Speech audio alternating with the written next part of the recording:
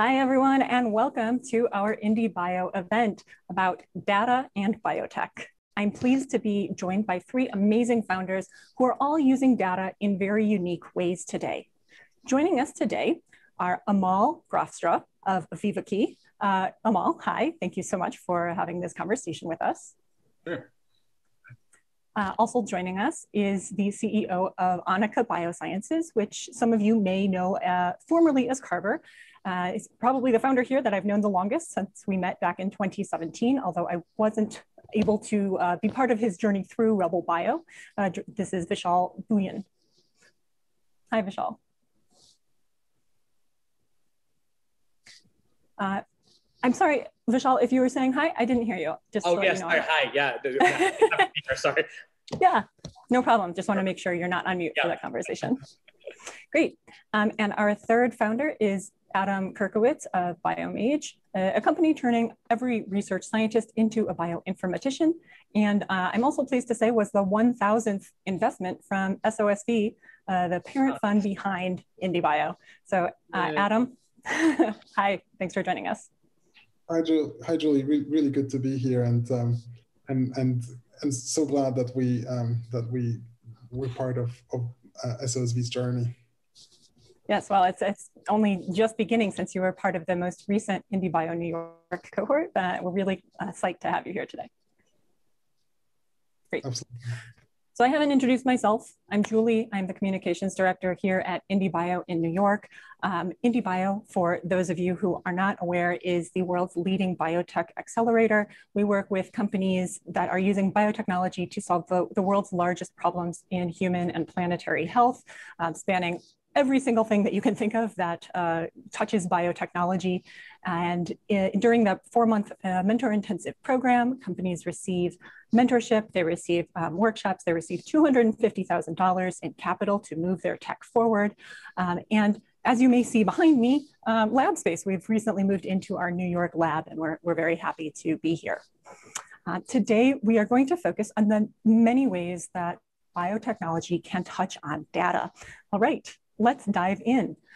I think that the best way to begin the conversation today is for each of our founders to describe what it is that your company makes as its product, how data is incorporated into this product, either as the final thing or as part of the value proposition. And if you could maybe touch on your business model, that would be, I think, an additional valuable piece of information. So I'm going to hand the mic over to Amal to kick things off. Amal, if you wouldn't mind, just briefly in a couple of minutes describing VivaKey. Yeah, sure, no problem. VivaKey is a company that's focused on secure, cryptographically secured, implantable transponders, so RFID and NFC transponders.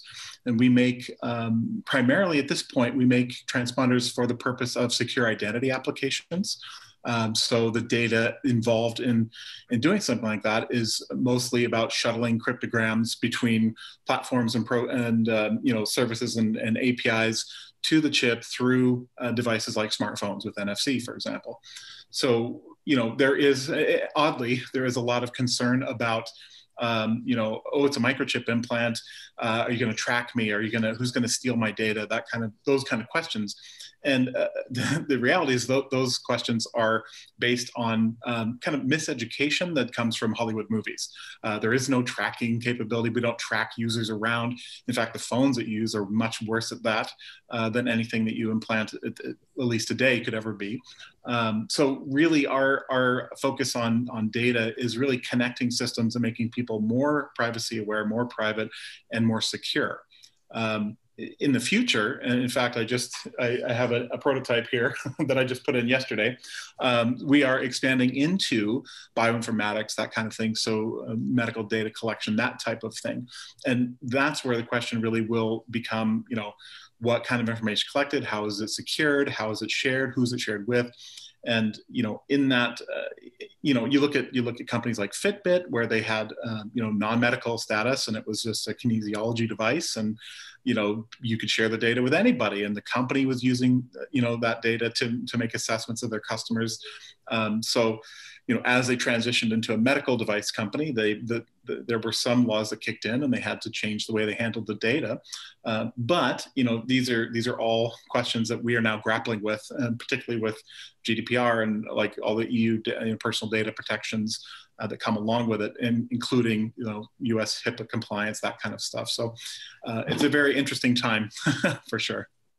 So that's very interesting. Thank you so much for kicking things off. I was going to ask a question, but I think you may have answered it about where these devices will be implanted. But maybe you could talk about how many one might use and whether you could use different frequencies in order to carry different types of information. So initially I started out just selling basic transponders through a company called Dangerous Things. So these are for kind of like the early adopter biohacker types. But they're not secure. They're not really able to be used for larger applications like banking and this kind of stuff. So, RFID in general as a technology is kind of an umbrella, and under that umbrella there's a lot of frequencies and data protocols and standards. So right now I have 6 devices. You can't really see them or tell that I have them, but I have 6 devices in me. Well, 7 now because of yesterday. But the point is that when it comes to compatibility with existing systems, badges, and things like this, when I was at IndieBio, I actually brought some of these transponders and we implanted some of the cohort so that we could put our badges on our hands and then go through the building with our implants.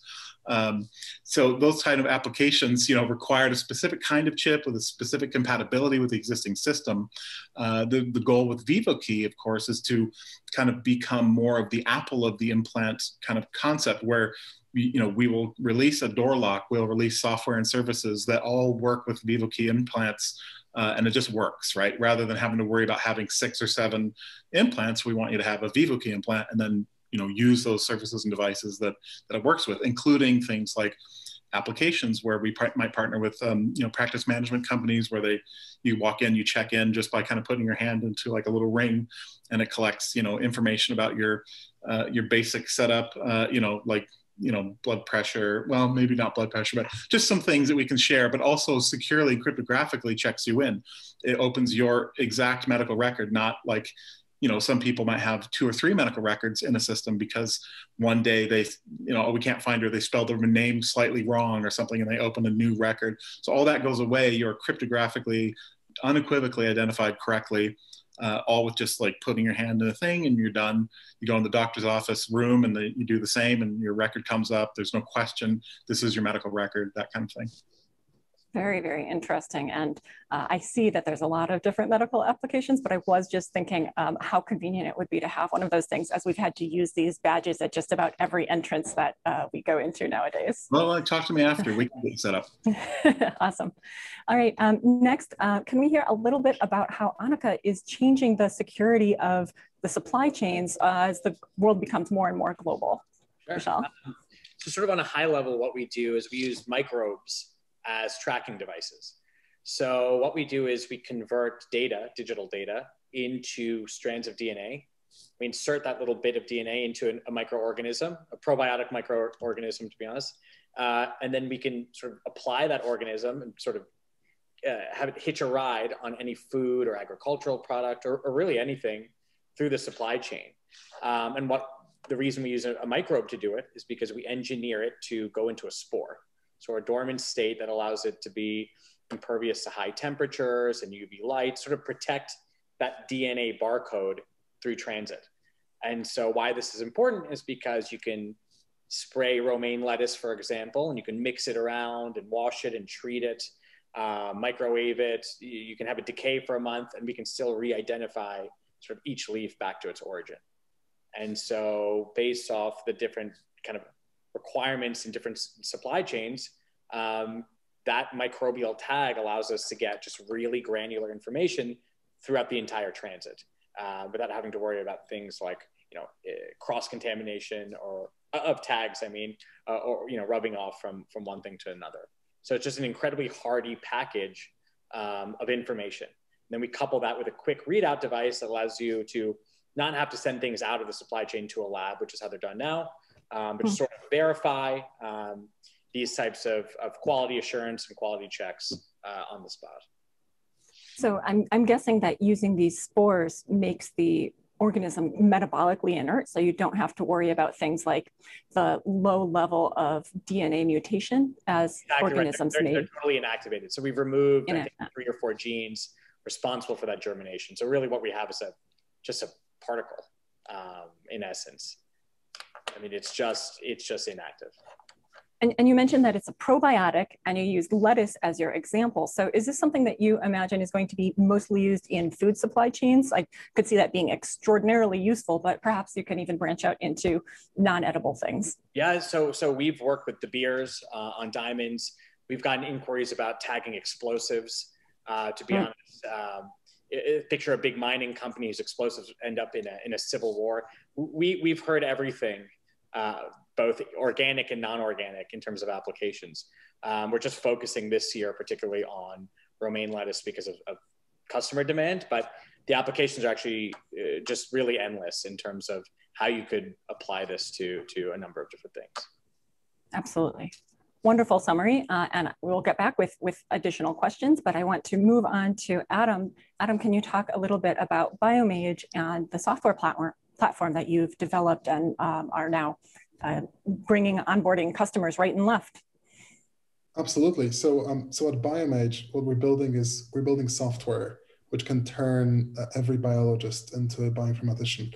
And the reason it's important is because there are a lot of very bright people at a lot of different universities, including one of our customers, Harvard Medical School, who can use biology to discover drugs for diseases such as cancer, cardiovascular disease, or diseases like Alzheimer's.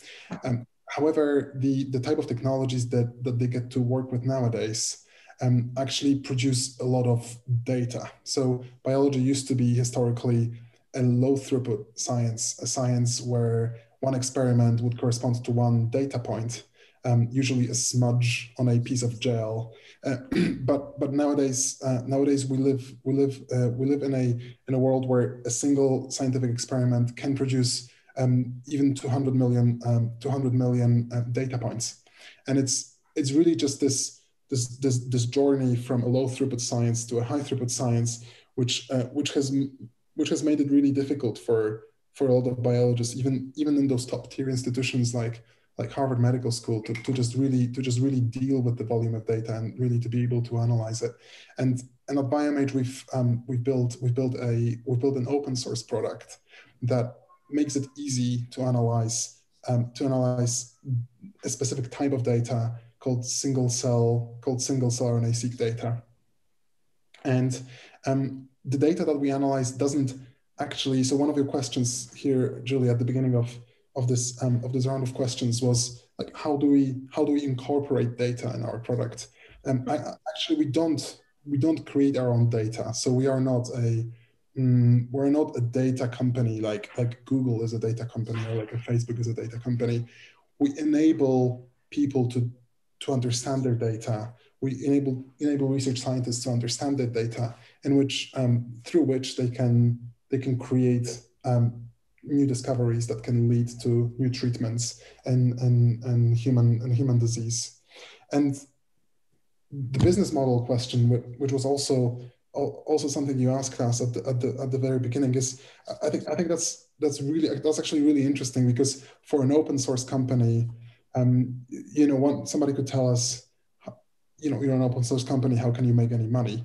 To which I like to answer that the fact that you own a horse doesn't mean that you don't have to pay for the for all the things that are connected to you owning the horse, such as the feed and other elements. So for a company like BioMage, what we sell to our customers is we sell additional feature development, we sell deployments, we sell all the things around the software, which allows us to have an open source bit of software that people trust because it's easily verifiable.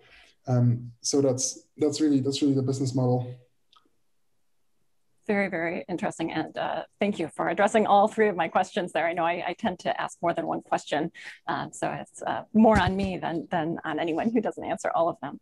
But I love this collection of startups, because I think that you guys are all using data in extremely interesting, applicable, but varied ways, right? Like I think many people, when they think data and biotech, think more along the lines of the Google model, right? Like collecting a lot of things and being able to find them. But we have people who are working on giving people ownership, I guess you could say, of their data with the RFID chips and other types of implantables, being able to secure the location or the source of various places in a world where we're increasingly globalized, and helping people to sort through their own data and giving them ownership in that sense of their own analysis. So really, really interesting collection of people working with data.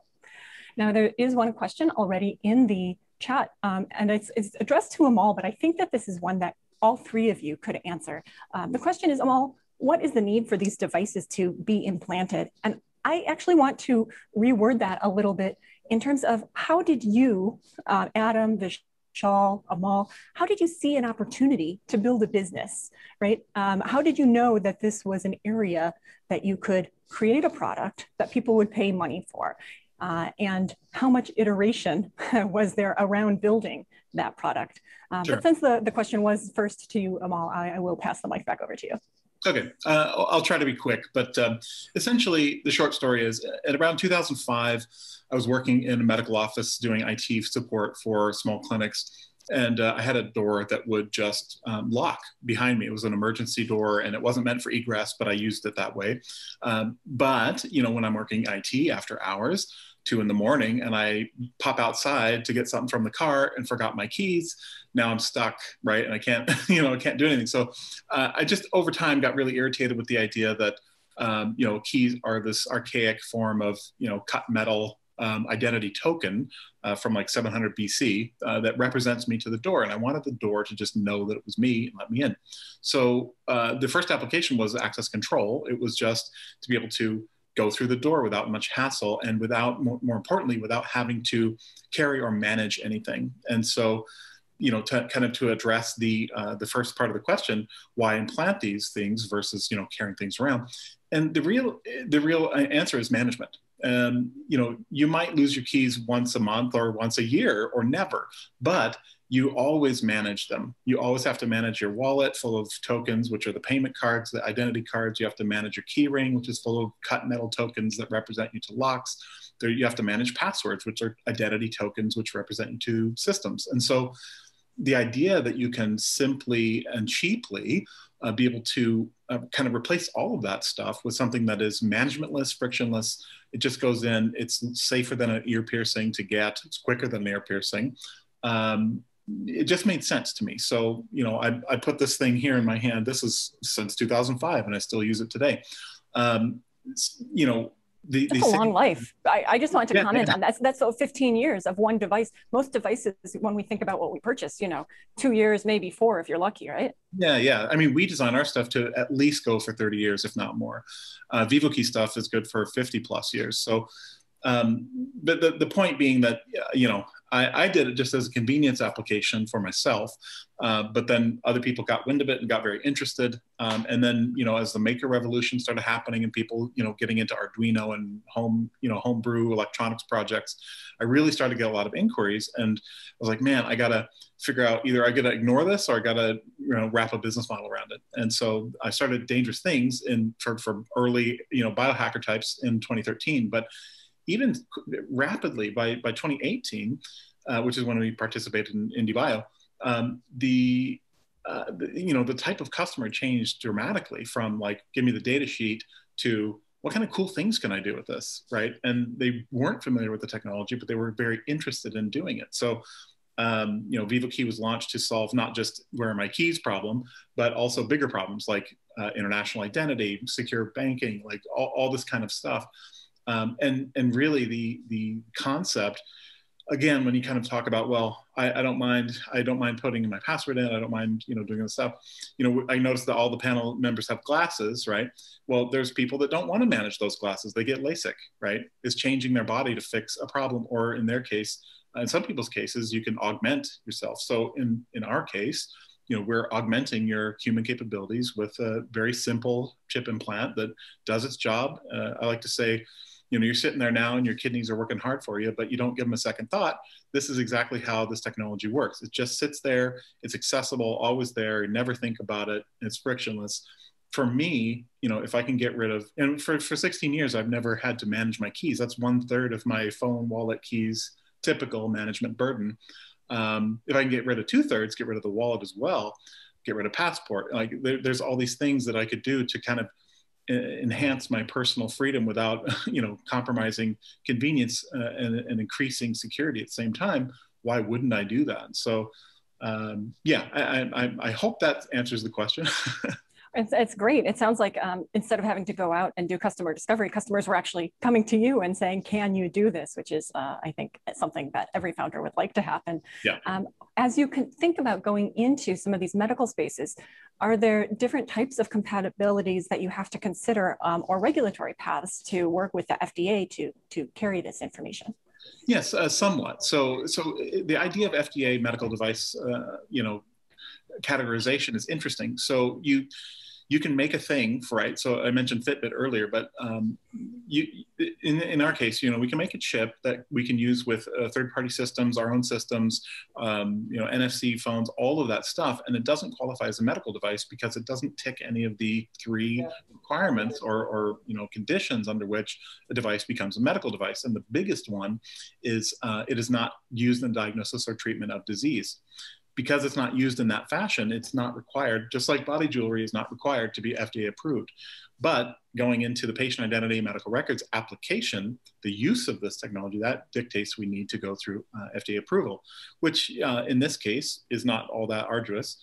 There's already a pre-existing product that attempted to enter the space, and so we can, they had a lot of problems with how they approached the market, but we can attempt to do this, with a basic 510K filing, which is just saying it's exactly this or extremely similar, right? And so they already had approval in 2004, actually. So it's not going to be an arduous task to do. It just matters that we have to, kind of space those regulatory hurdles out and overcome them when applications are ready.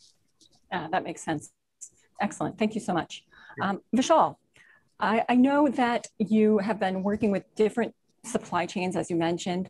I wonder how you saw that there was a need for better management of the sourcing and the following the cargo as it's moving from one country or from one container ship to another, and how you thought to use microbes and DNA as the answer to that question or to that problem. It's kind of funny because you're actually part of this story, but I was actually working in finance. My background is in finance and I'm not a scientist.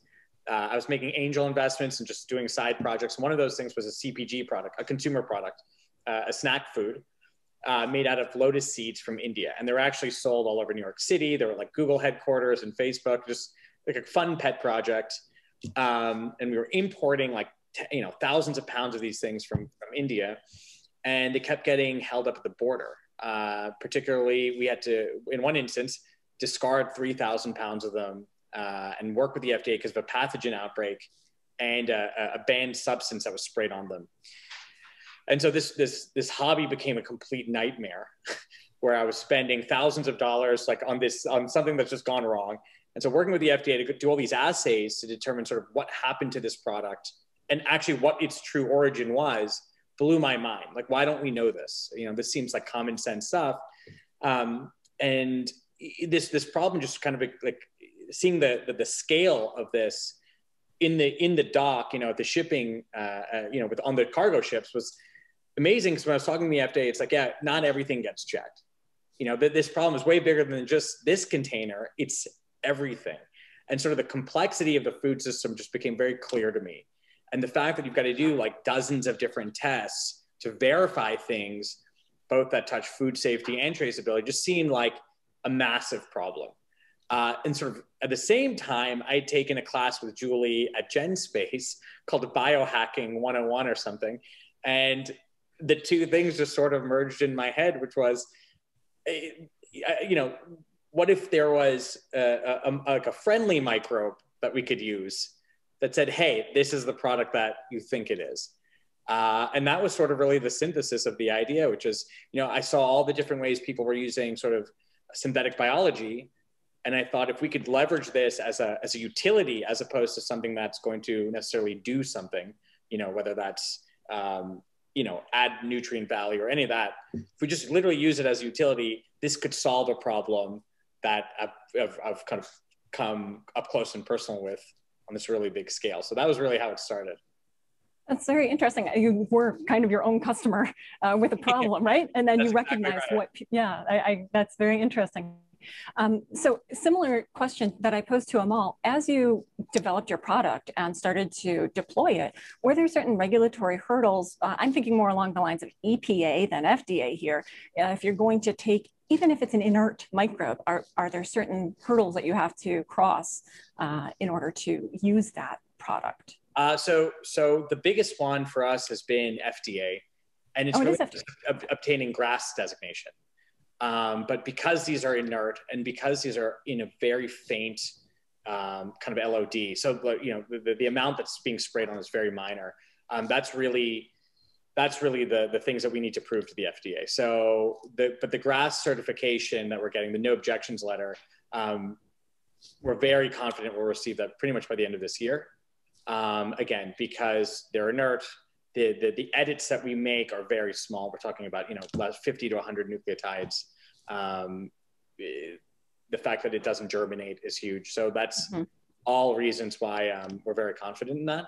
In terms of EPA, it really depends on the fact that they're not germinating is the biggest reason we can circumvent that, and then where it's being applied in the processing or in the supply chain. So in the lettuce, for example, it's actually post-harvest and it's mixed with the wash water. So it's actually not touching in the field. I see. There's one reason the EPA is not involved. And that's basically the case. A lot of it doesn't really need to be at the field, but just post-harvest or post, whatever that system is, post-mining or whatever it is. So that's usually how it's added in.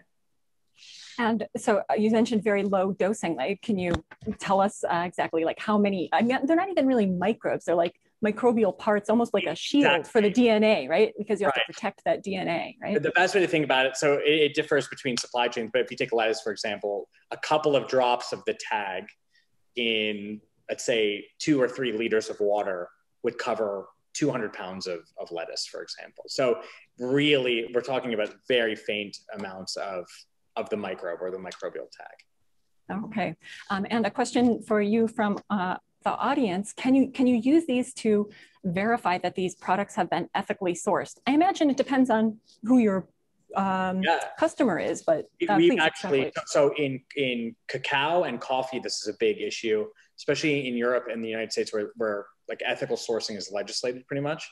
So we've done things like this was one of the coolest demos, which was we took coffee beans, roasted them, like brewed cups of coffee, and then like traced them back to the origin to show that these were ethically sourced cups of coffee and these weren't. So we like in coffee particularly, I think there's like 22 different certifications that they need, and you can embed those, so to speak, in these tags. The authenticity. The other interesting thing I discovered is there's a big black market for these certifications, whether it's ethically sourced or whatever, where they trade actually, so you can slap them on your unethically sourced coffee and still push that off to the big buyers and the big importers. So the ability to tag the actual product and not the packaging is just incredibly helpful. Okay, well, that's very interesting, and kind of gets into the next area I want to dive into. But first, I want to make sure that we talk a little bit about the origin story of Biomage and how, Adam, you were able to identify a need for the product, the software platform, as well as some of the bells and whistles that people are willing to pay for as add-ons. Sure. Let me address this in a second, but I wanted to ask Vishal a question actually about his tags. When you did the coffee experiment, did you tag the beans before you roasted them? Before we roasted. Oh wow, that's amazing. What's amazing is that the spores are just the spores that we use are just, they cling to organic matter really well, I mean, especially grasses. That's why they're really good in things like leafy greens. And that's just a property of this. And so one of the things that actually, to go back to the earlier question, Julie, was I remember sitting in that class and someone started talking about spores.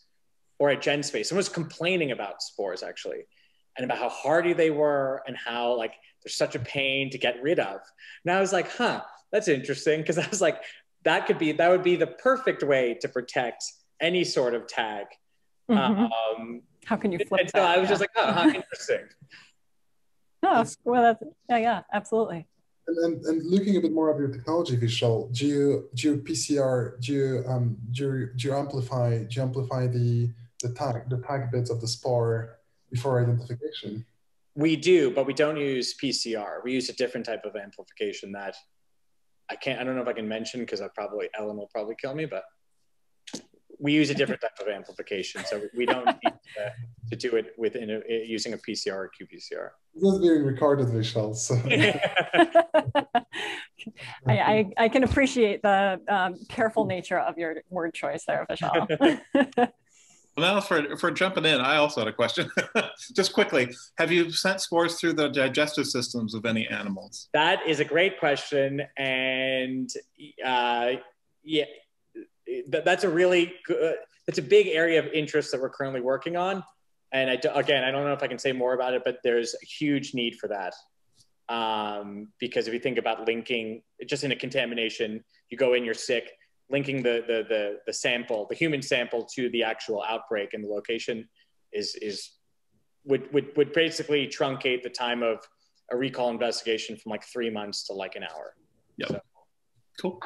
Yeah. So ongoing, stay tuned. Is that the message there, Vishal? It's like so raw that I don't know what I can say, but. No problem. I can see you looking over. I don't know if Ellen's there. Okay, then no worries. So Julie, I haven't been trying out to weasel out of answering. Yeah, I know. I love how engaged you guys are. Jump in with questions. That's fine. I'm just genuinely interested in this technology. So back to your question. If I recall, this has been really just about our journey in terms of realizing that there was a customer need for what we were building. And I think this is a great question, and so many times, a lot of entrepreneurs I know, a lot of early stage founders I know will spend all their time trying to build a solution for a problem which doesn't exist. So that's a super important question. That for us, the answer really came from a few consulting projects that we did to verify the market need before we built the software. And the consulting projects would create exactly the same type of value to the customer instead of just a couple of hours of interacting with the software. This would be about a week of us running an automated pipeline that we've built sort of for our own internal use. So we were the software as consultants.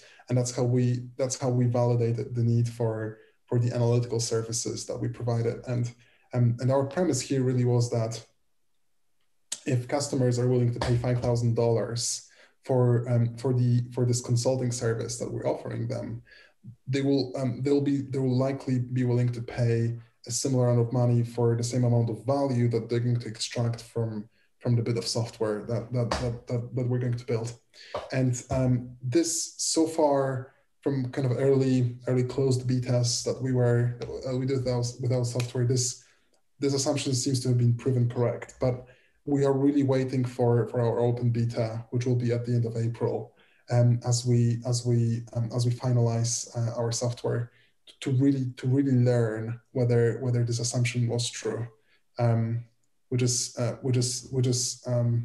So we still are waiting on verifying this market needs. The one thing I'm going to say is, obviously, out of the three businesses here, Biomage is the youngest, because we only started last year, in April last year. So we're still relatively early on in our entrepreneurial journey. Excellent. In the people who you've interviewed, let's say the scientists who are using the software at the institutions that you mentioned, do you find that there's particular need within different, let's say, subfields? You mentioned developmental biology. I could see this in neuroscience or other types of specific areas of research? Or do you think this is a broad, everyone in biomedical research would have some sort of use? So it's a great question. So the way I would say is, they would say this is there's about 50 to 60% of the analytical needs when it comes to specifically single cell RNA-seq data analysis. There's about 50 to 60% analytical needs which are shared across different customers. There is going to be always this around 40% of needs which are really customized, and for these customers we are working on a system of plugins that they can build on top of our software solution, that their bioinformatician can build on top of our software solution, hopefully provided back into the open source community so that others can use them as well. And this is really what's working out for our product. I suppose a kind of interesting way to approach this, and I appreciate this is going to be very different from how a lot of other businesses will be built. What we're doing is we're using our kind of base of researchers as a sort of the best proof of the usefulness of our product. And the kind of business model that's often mentioned here is the flywheel sales model, where the people that you initially target with your solution, with your software, will act as sort of early adopters and will take your software to places. Will act effectively as a sort of free marketing. We'll take your software to places where you'll be able to derive bigger revenues, so sort of more business to business customers, like pharmaceutical companies, like the clinic, like large government sponsored biobanks. So we're really starting small with researchers, and we're hoping to use their reputation and use their influence to get into those more exciting, bigger business to business opportunities. Yeah, excellent. Kind of grassroots, like seeding the scientists of tomorrow who will go and work with those organizations. We call it the Trojan horse approach. All right, so now I'm going to open the floor rather than ask a specific question. So we'll see, it's a little bit of an experiment. I know in Zoom times, we're all a little worried about stepping on each other's words. But one of the most common questions that was submitted with registration was, how do you demonstrate as an early stage company using data that you are an ethical company? So getting a little bit into what Vishal was talking about, how do you show people, or I guess, how do you garner their trust with their data, or with whatever data that they are procuring through your services? And there are so many either big strategic visions or maybe even tactical means that you may be using in your own companies. I welcome anyone to kind of just kick things off with this.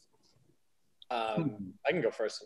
So we actually we don't know what the data is. Like, that's how we kind of pitch it to the customer, which is, this could be a barcode, this could be your mother's maiden name. It doesn't really matter to us. You just tell us what you want in terms of, like, basically length and how many. But we don't know exactly what you're we know what you're tagging. We don't know necessarily what you're tagging it with. So whether that's your own internal serial code or whatever, that's one way we can just say, hey, look, you want to tag all of these lots of lettuce or whatever it is, but we don't know what that actually represents. Do you mean, I'm sorry, Vishal, just to make sure I understand, do you mean that you at Annika don't know what that sequence is that you're tagging? We know what the sequence is, but we don't necessarily what that sequence is representing, right? So they could say 07582. Like, we don't know what that necessarily is. Right. We're just sticking it into a sequence and we're sticking it into the organism, but that could mean a host of different things to that actual customer. And so while, if it's a lot number or batch number, it doesn't really matter. There's no security issue as such, but if there was something sensitive, we still wouldn't know. So that's how we kind of address it with them, which is, you're just telling us how many you need. We create the unique sequences, the unique strains, so to speak, and then we assign those strains to whatever unique situation that they have, if that makes any sense. Vishal, yeah, I see. Sorry, really. Vishal, do you let your customers choose the sequence that they want? No, so we're just creating our own sequences and then basically just linking them essentially to whatever the digital data that they want is, or whatever the serial number that they're looking for. Like one would imagine that perhaps more important than a sort of specific message that's encoded in the DNA would be uniqueness of that message, so that other companies or other users of your product do not come dangerously close. Exactly. We have almost an infinite coding space, as we call it. So we use both sequence and sort of positional. So we use actually multiple ways to create the coding space. So we have very distinct differences from one barcode to the next. Fair enough. That makes sense. Adam, do you have any customers who are working with, let's say, patient data, who are worried about, making sure that the information that they have is not going to be misused in any way? Yeah, no, it's a great question, and it's something that keeps coming up regularly when it comes to genetical data or genetical information of humans. As we stand, the industry standard, the academic standard, is that transcriptomics data, for example, that's linked to a research paper, will be made publicly available to any researchers, to any bona fide researchers in the field after the paper is published, which is a very, very valuable. This is very valuable for science because data likes to be open, and with open data we can achieve more quicker. And the things that when I say we can achieve more quicker, I mean things like creating new treatments for diseases, diseases like cancer, cardiovascular diseases like Alzheimer's. So these are some huge challenges that as humanity we have to deal with, and the way we deal with those challenges is through academic research, through academic researchers creating new drug targets, creating other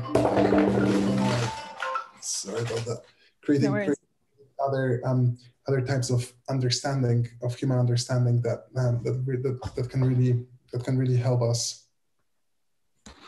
Adam, that's funny because I almost felt like because I was hemming and hawing even as I asked the question, because I was thinking the answer that you were going to give would be, well, we don't deal with the data, it's other people's data, and we are just a tool that overlays the data that, of course, is going to be held securely in whatever database it is. I don't know if that is a true statement or not, or whether does Biomage actually interface with some of this data?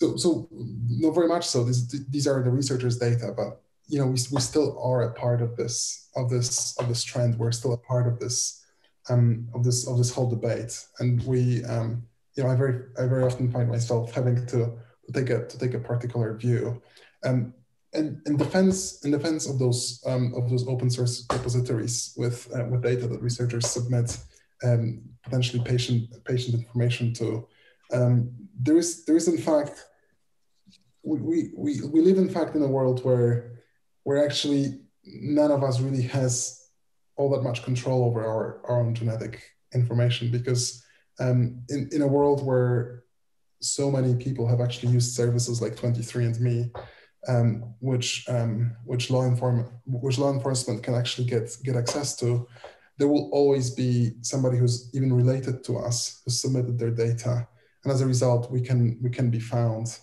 through that connection.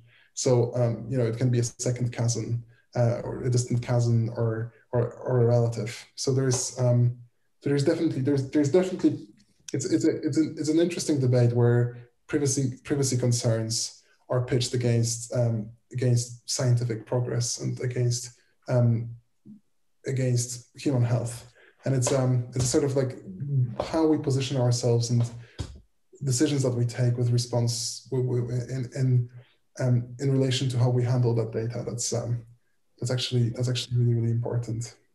It is, and I'm glad that we're asking these questions in panels like this, because of course every piece of technology is a double-edged sword, and it's how it's used that really defines who we are as human beings. And now I want to turn to Amal, because I have a question more on the side of access in terms of whether people would have access to this technology. It seems like you might need a professional to even put those types of biomodifications, I guess we'll call them, into your body to make sure that it's done sterilely, whether that's cost prohibitive, whether that's something that people could have done against their will under worst case scenarios. What are your thoughts around that? Actually, Julie, can I add one thing to that question? Yeah. Also, how do you take it out? Sure. Yeah.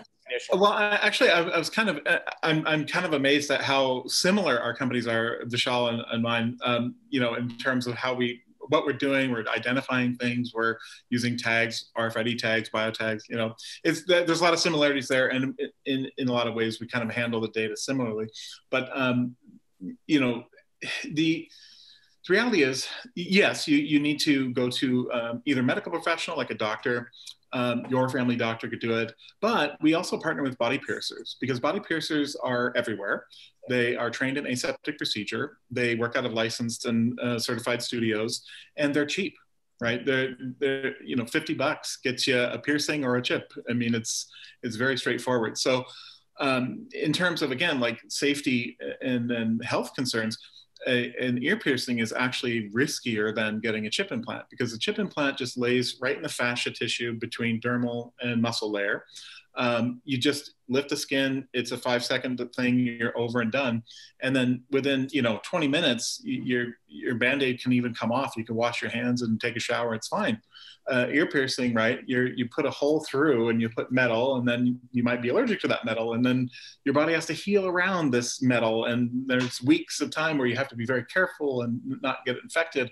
And, you know, you could end up with a keloid scar or something like that. So in comparison, it's very low risk and also low cost, you know, to have it put in. Taking it out is similar. You would just essentially, I've had several things in and out because I experiment with prototypes and things, but it's very simple. So it's a cylindrical tube, right? 2 millimeters by 12 millimeters typically. And you would just essentially go to the doc or any random GP, and you just press, you know, when you press down, you can kind of see it pop up there, right? Right? So they would just make a small incision, you press it out, and it just comes out like that. Now, when it comes to like animal chips, like pets for, you know, dogs and cats, they have a biobond or paraline, some kind of porous coating around that cylinder, and the tissue grows into that coating. It locks the chip in place. And for animals, that's necessary because their scruff, the fascia tissue, is very, very loose. You can pick it up, and it's like, you know, a lot of leeway there. So they need that kind of, you know, locking in. Otherwise, the chip would just migrate around, and you'd not know where to scan them. But for humans, our fascia tissue is very dense. We don't need that. But the upside is replacement or removal is very, very easy. What was the other part of the question? Access. I was just wondering, because what about people who want access and can't get it, or? Oh no, I remember. Yeah. It was the against your will kind of thing. So yes, yeah. So really, that's not.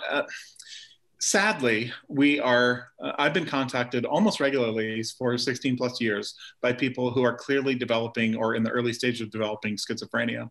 They're hearing audio hallucinations, they're hearing their own thoughts, they're being monitored, and people are harassing them because they're hearing their own brain, but they don't know that it's their own brain, and the voices that are being made up. It's like dreaming, but you can't escape the dream, right? So they go online, they search, and they're like, people are getting chipped against their will, and then mind control is happening and all this. And I mean, hundreds and hundreds and hundreds of people I've talked to.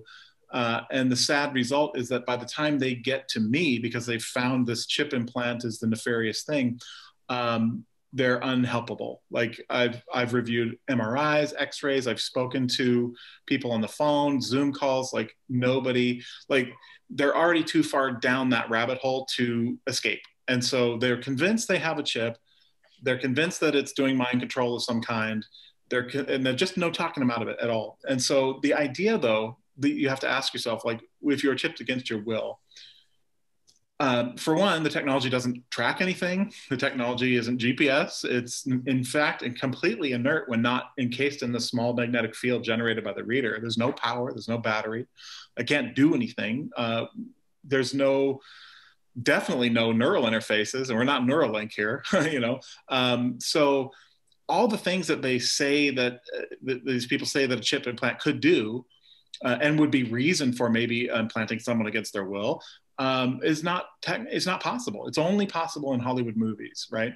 And so, you know, we want to get to that future. We want to be able to cure paralysis and cerebral palsy and all these things you could do if these devices could do that, do what they're saying, but they can't. So there's no reason at all to chip anybody against their will. It'd be pointless. You would be giving them a gift. I mean, you know what I mean? There's no benefit for the perpetrator, right? And in fact, you said that people will come to you with their, let's say, MRI or CAT scans. The chip would not even be able to interact with those. They'll point at something that's a little wisp of something, and I'm like, no, that's not a chip. I have a very famous X-ray that's out there that shows very clearly what the chips look like. Very easy. The time, by the way, to like talk to people. Yeah, I mean, I find that very. Even yesterday, it was a few days ago, somebody had contacted me, and they were, you know, it's usually a big long email, and I kind of skimmed through them, and they seemed worth responding to, you know. So I said yes. Like they claimed that they had a professor that they were talking to and a neurologist. So I'm like, great, this is great. You have professionals. I'll talk to the professionals. You link them to me. They responded, thank you so much. I'm so near suicide. I just can't handle this anymore. And I was just like, just get your neurologist to talk to me. We'll try to sort it out. But the moment I tell them it's not a chip for all these reasons, you're not the king of Brunei, you're not Elon Musk, there's no reason to, even if this technology existed in like a secret lab, why put it into you? Who are you? What value would there be for that just to harass you with voices? It doesn't make any sense on any logical level. But the moment that I start diving into that, they retract, and they're like, no, it's a chip you can't see on X-ray. The doctors are in on it. And it just kind of it devolves from there. But I still try to make an effort, at least, to try to get these people directed toward mental health professionals. But what I'm also finding that it's difficult because a doctor can't, I mean, it's from the 50s, right? Where you would put somebody into an institution, but you can't do that anymore. So the doctor really has no control. If they walk into their office, say, I'm hearing voices, the doctor says, well, I think you have schizophrenia, and they want to leave, they can and never come back. And that's the problem, is they just don't subscribe to the treatment, and they don't want to hear that. So it's kind of a lost cause. But I mean, the idea. So really, I mean, like the science communication that you're doing, though, Amal, is very generous of you to spend your time to actually respond to a number of these.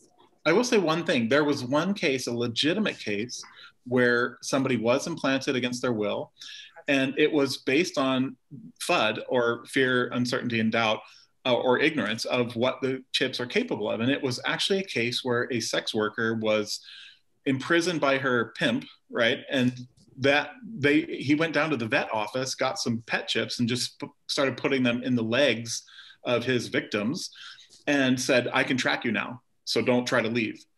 Obviously not true, right? And so, but it kept through the fear of this, it kept them in the ignorance, it kept them from leaving. Or do you like, it was just a mind trick? Like, it was just a mind trick. He's just saying, now I can track you, but you can't. It needs a reader, yeah. Yeah, absolutely cannot. I mean, if you get within 2 inches of the person, you could read it and go, there you are. But no, it was purely because they believed, they saw Mission Impossible. They know these chips exist and can be tracked. So, that misinformation was used against them. But one person, I don't give a crap, I'm going to the hospital. And they went right to the hospital, said, hey, doc, I got a chip put in me by my whatever. I need to take it out. And they're like, yeah, whatever, right? They thought she was mental. But then they did an x-ray and they're like, oh, wow, there is one. And they took it out and they wrote a paper. And her story is like the only legitimate case where I could say somebody was actually implanted against their will. But yeah, out of hundreds and hundreds and hundreds, it's the only one. Oh, very fascinating. And I'm surprised that there actually is a documented case where it happened. Yeah. So we're running short on time. I do want to ask you, all three of you, to speculate about the future. And kind of actually speaking of Mission Impossible, I mean, when that movie came out, it was what, 20 or 30 years in the future, right? So let's move not just in the next 5 to 10 years, let's move further into the future and speculate within your different fields, whether it's, you know, the ability to discern transcriptomics or even just all genetic data through software, tracking things through either genetic barcodes or these implanted barcodes. And before I turn the mic over, I want to front load the thank yous, because I always forget this part. Thank you so much to Josh Torrey and Lindsay Atkinson, who are running the show and making sure that all of the tech is running properly. We are very grateful for all of your help. And with that, I would be happy to let anyone go first to kind of take us into the future in terms of not only where you think the future is going, but opportunities for young, early entrepreneurs to move into. I guess I could go first. I try to be very vague because in doubt, you know, invariably you make a prediction about the future, it doesn't come true. And then people 50 years from now laugh at what an idiot you were. So I'll be very vague, but I think in general terms, it's very clear that we're seeing an acceleration toward integration of technology into our bodies. We're seeing scientific freedom to explore genetic alterations. I think that in terms of like where we want to go as a species, off planet, to the depths of the ocean, whatever, we might even see through these commoditizations of these types of technologies, divergence in our species, where we have people that are fundamentally at a genetic level branched off and doing their own thing. Spacefarers. That is more than 20 to 30 years, I would imagine, but well, I mean, yes. You know, exponential technology development is exponential technology development. You really can't tell if it's going to be 50 years or 300 years. I mean, it could be so fast. You know, you look at the gaps between democratization of technology, like it took, you know, 50 plus years for everybody to get a refrigerator, but, you know, only, you know, really 10 years at most, maybe to go from the first commercial cell phones to like a lot of people having them. And now it's ubiquity. We don't have landlines anymore. And that's such a short amount of time. And it's only getting shorter as we progress in the future. So for me to say it's 50 years, that's dumb. It could be more, but it could be less for some of these things at least. I mean, there's genetically modified babies in China living their lives, you know, like who's to say that it might be so long, especially if people go underground with a democratized, accessible technology. Who knows? That's true. All right. I appreciate your vagueness. That's a very interesting perspective. Adam, would you like to make a prediction? And if 20 to 30 years seems far out, I mean, we appreciate even 5 to 10 years here, in terms of where you think different genetic manipulation tools, I guess we'll call them, or sorting tools. So I'm going to do here exactly the opposite of what Amal did. I'm going to make a very specific prediction. All right, we're here for it. Not put me in 20 years' time. I'll just take. My ego is going to take a hit. So the prediction I'm going to make is that within the next 20 years, majority of patients in diseases such as cancer are actually going to use precision medicine. And what I mean by precision medicine is they will take an assay that is going to look at the molecular basis of the disease of the particular type of cancer or the particular type of disease that they have, and they will receive treatment which is tailored to that specific instance of the disease that they have. And more specifically, I think I believe that a single cell technique is going to become part of that precision medicine landscape. So when we look at single cell RNA-seq, which is the technology that BioMage is built on top of, what this technology allows us to do is it allows us to look at individual cells in a sample, in a tissue sample. It could be a cancer sample. And it allows us to measure for each of those individual cells, it allows us to measure the full genetic picture of what's happening in that cell. And so we can measure a full transcriptome, or nearly a full transcriptome. And there are already techniques which are becoming commercially viable, where on top of being able to measure a full genomic information of every single cell in a sample, in a tissue sample, we can also get to know where they were positioned in the tissue. So this is called spatial transcriptomics. So on top of having those, as I mentioned earlier, 200 million data points, we're actually getting also information. On top of that, we're getting information on spatial coordinates of those different cells that we've worked with. So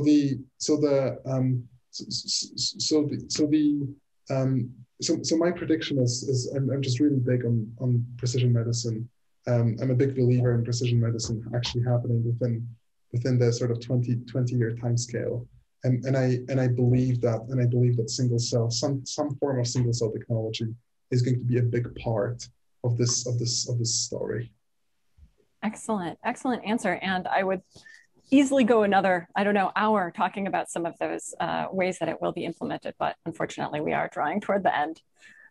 Thank you. And Vishal, could you please paint a picture of the future in terms of these genetic tags and how they might be implemented in ways well beyond what we can even do, what we are capable of doing today? Perfect. So one, Adam, I totally agree with you on precision medicine. I think it's inevitable. But I've got sort of two predictions. One, company-wise, one of the things we're actually working on today, just signed a huge partnership last month with a company that will go public soon, is actually creating functionality for our tag. So not only do you have a tag, but it's now able to be antimicrobial, bacteriostatic, increase nutrients of the food. So we look at our tag as just a platform, and then we can add proteins as almost like biological apps. Sort of part of just enhancing the food system and food safety. But sort of wrapped in that, the bigger prediction is on GMOs. So I think that the world is going to have to sort of change its stance on genetically modified organisms because of climate change.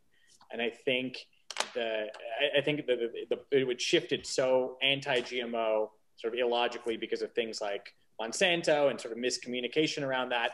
And now I think it's going to, and you're already seeing it with things like the Impossible Burger. Like, I think consumers are now starting to put kind of ESG and environmental friendliness and climate change above just a blanket, we don't like GMOs. And I think that's going to be a major tailwind for, you know, our whole industry in our sector and specifically our business. But I think that, especially for the next, I think this will happen in the next 5 years or 10 years. But I think if, you know, we're going to protect our crops and really like take on climate change head on, and obviously people's stances on climate change vary, but I won't get into that. But like, the way to do it is through GMOs. And I think that as a technology is just going to be, again, inevitable and something that everyone's going to have to embrace. And I think it's going to happen over the next decade. Interesting. Obviously, we at IndieBio think the same because we are investing in that as part of the future. Wonderful. Well, I want to take a moment to thank all three of our panelists. This has been a really great discussion in terms of the many different ways that data and biotech can work together to create a better future. So thank you so much. And I should mention here that we're in 3 different time zones with our 3 different founders. So thank you for staying up, you know, working past the business hours there, Adam, over in Poland. Thank you for a kind of early morning for you, Amal, over on the West Coast. And Vishal, we're both in New York. So at least it's smack dab in the middle of our day. Thank you to all 3 of you. Thanks a lot, Julie. Thanks. Pleasure being here. This was a lot of fun, and we will do it again. Stay tuned if you're interested in joining additional IndieBio New York events. There's a newsletter linked below. There's a little button that says our events newsletter. Go ahead and click that, subscribe, and join us next time. Thanks, everyone. Yes, we're in the lab space. Amazing, right? Oh yeah, it looks really good. You're actually standing. It's just like, it's so different. I am. Yeah. What's funny is that some of the backgrounds are so good that I don't know. You think it's a fake background? I thought it was I'm complimented. Yeah, no, it's so good. It looks so neat.